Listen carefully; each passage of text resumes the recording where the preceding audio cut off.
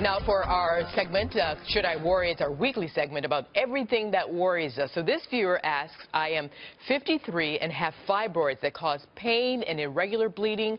Birth control pills help, but not enough to justify staying on them. Should I worry? Dr. Siegel, I know you don't treat this woman, but what do you think about the low dosage birth control, low estrogen birth control pills to treat fibroids or the bleeding? It's one of the things you do, absolutely, Arthel. You use them to try to diminish the bleeding, and the amount of estrogen in there is probably not enough to make them grow. But I have a different concern here that I want the viewers to know, which is there's about 700,000 hysterectomies done in this country every year. 80% of them are for fibroids. I want people out there to know there are many other things you can use that you have to think about first before you have your uterus out. This is a benign tumor in the wall, in the muscular wall of your uterus.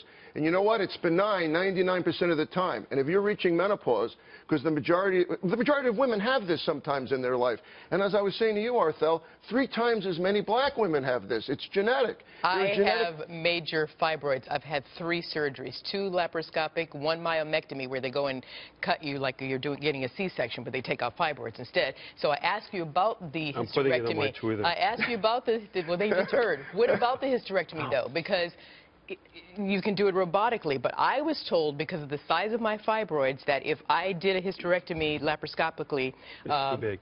Then I would bleed out on the table. Arthel, it depends on the location, it depends on the size, it also depends on what kind of fibroid you have. So, for example, a majority of these are within the wall of the uterus, intramural, but they could also be outside, which is a lot easier. Exactly right, with a stem.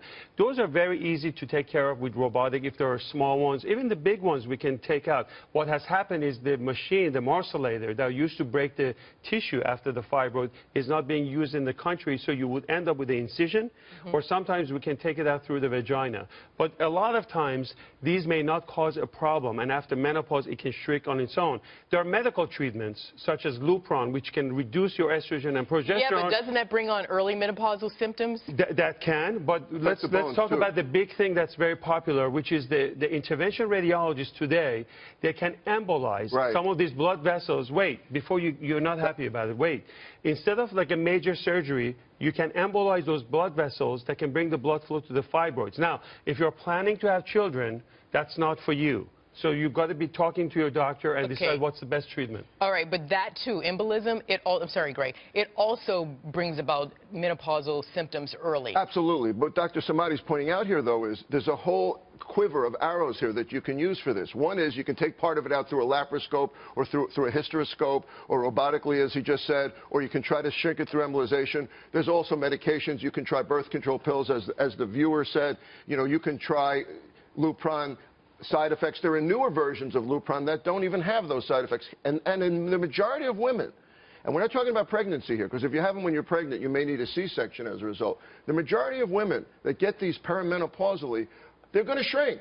So those bleeding symptoms you have, you may want to treat the bleeding and get the patient through the rough spot and not take them out, or take a piece of it out, or but leave the uterus in. Let me just go back to what you were saying. Embolization doesn't have to cause infertility. It can I didn't say infertility. I said menopausal. It should not, because it's not affecting your hormones. It's not. It basically reduces the blood flow to those fibroids, and you still keep your uterus, which is a good thing. They're telling me to wrap in.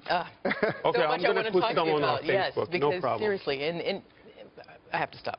Okay. It's a great treatment, is the point he's making.